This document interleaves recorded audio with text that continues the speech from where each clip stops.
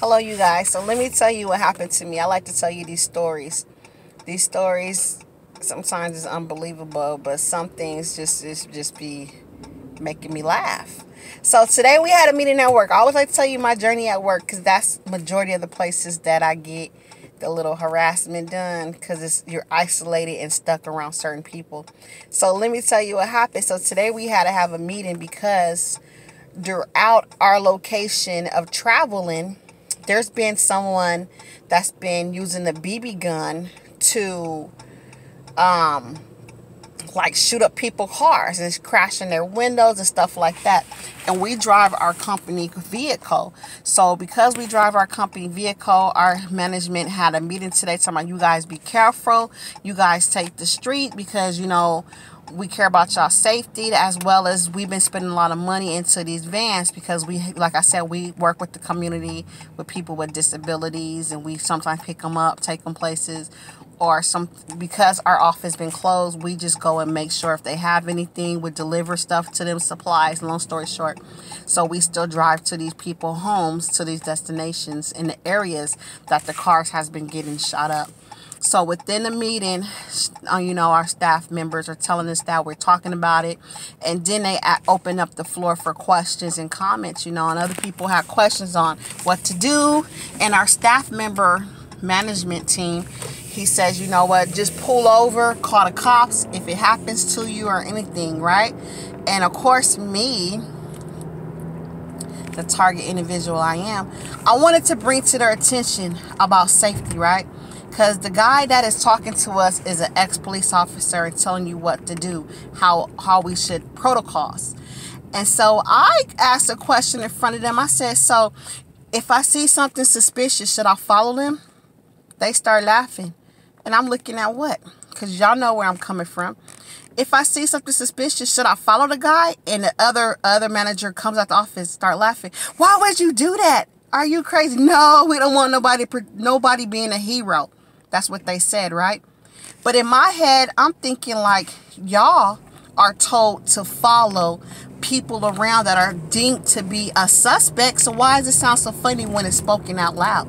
So when I ask this question, that sounds funny, but it doesn't stop you guys for having people follow target individuals around.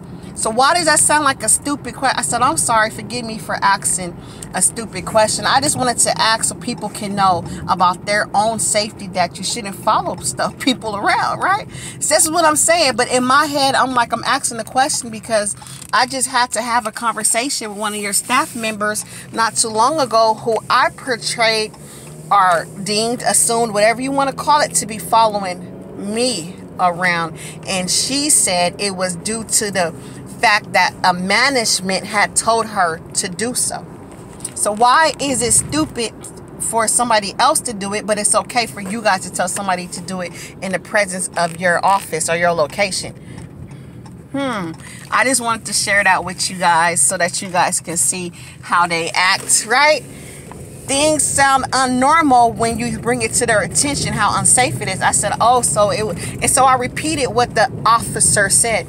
I said, so it would be unsafe to follow something or somebody around if it seemed like to be deemed suspicious, because don't you guys want to obtain evidence? He was like, no, don't do that. We don't want to put you guys in danger. Call the police. Just pull over. Get as much information as you can by obtaining just your observation. He said, you'll be surprised when you're driving how you can just look around and observe different things and remember. Okay?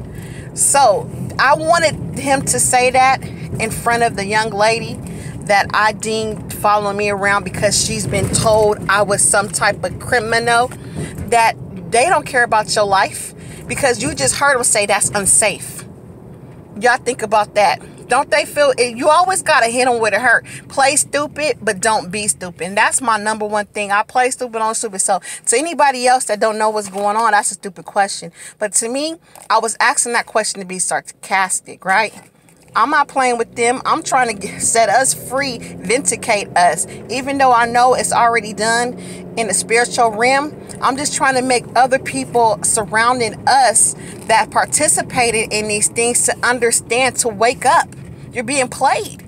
I feel that's my job, to try to wake up as many people as possible, but I'm not going to stress on it where I lose sleep on it like I used to do. I just throw little hints out there every now and then, like, that's unsafe following criminals around, ain't it? That's what the police officer said in front of the person that was told to follow other people around.